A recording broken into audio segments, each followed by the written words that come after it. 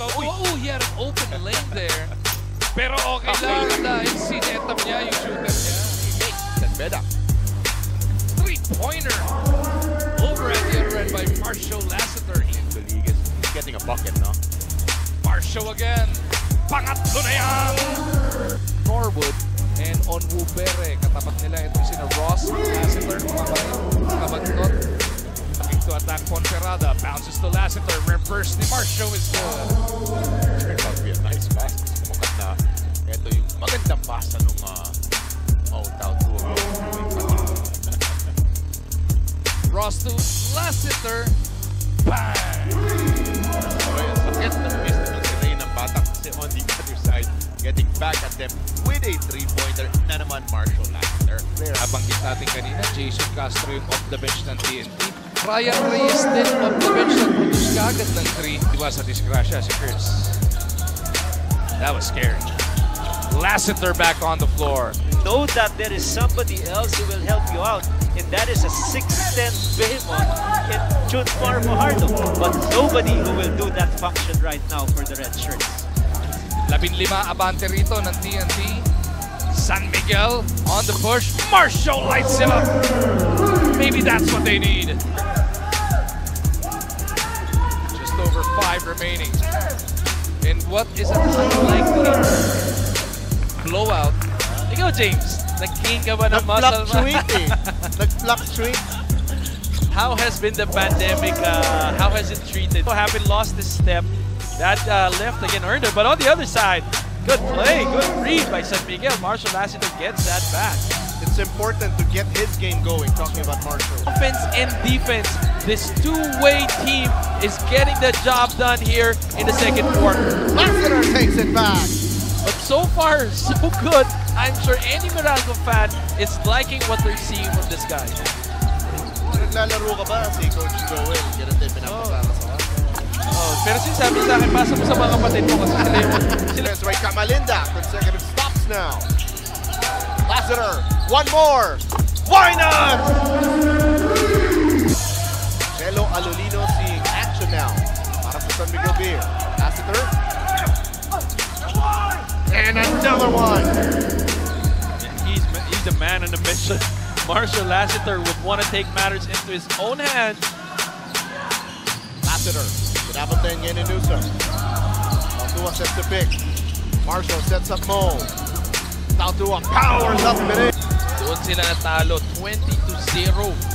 Meralco really getting the much needed rest for their first unit and their second unit stepping up. But again, para lang sa Beermen, pero kakayanin 2 more quarters.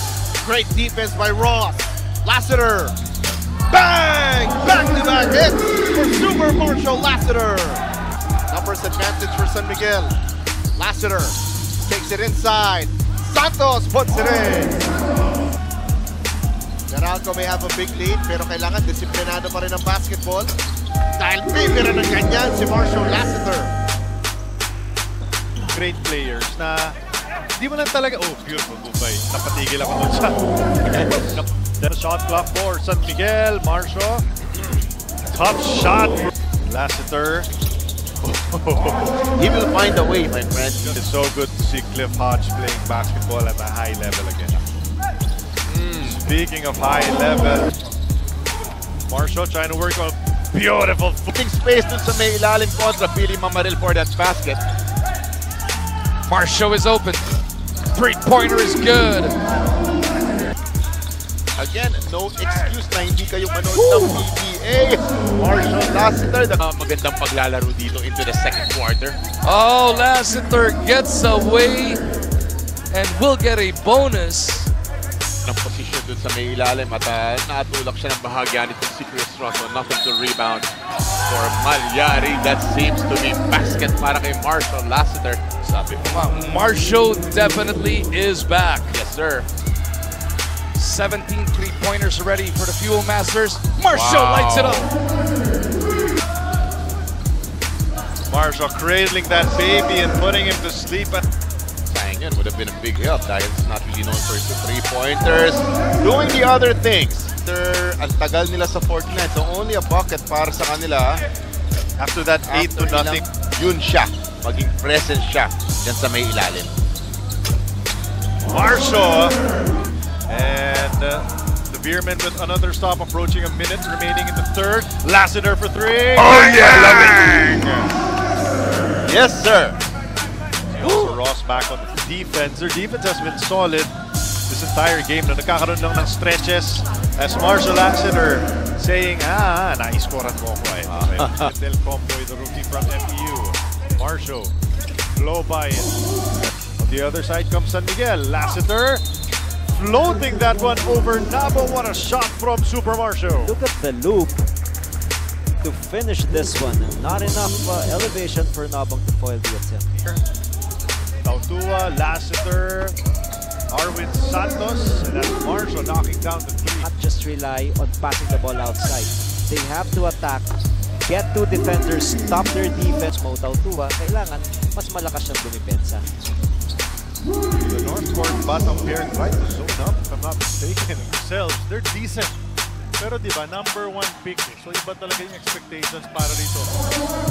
Look at Marcio Lassiter nailing another. Madali yun. Kabagnot now finds Lassiter in motion, knocks down another 3-pointer. And to do a 2-man game, they were successful a couple of times before that. And look at this guy. You talk about hot shooting in laban ka, laban. May shot ako dyan. Marcio, and look at this guy, brought it out. Most players will bring it out to reset that offense, but he went out to the 3-point line and he said, "But you are supposed to hit those free throws." Correct. Marcio to the hoop, basket, chance for the 3-point play. That really hurts. It's better than his pick. Diba? Napakalayo dun eh. Sina Thompson. Andiyan din si Aguilar, Tenorio, the rookie Tolentino. Miguel's lead is 2 pero hindi pa sila nakakabutas. Almost 2 minutes into the second quarter. Lassiter changes that. Lassiter catch and shoot. Bang! One of the best. Look at this again. He got that initial screen, but I thought he was stepping. That might just be 2 points for Lassiter after the review. But the second one, clear as day with so much space from beyond the white line. 5 straight baskets for Super Marcio. Same spot, same result. Still one of the best shooters.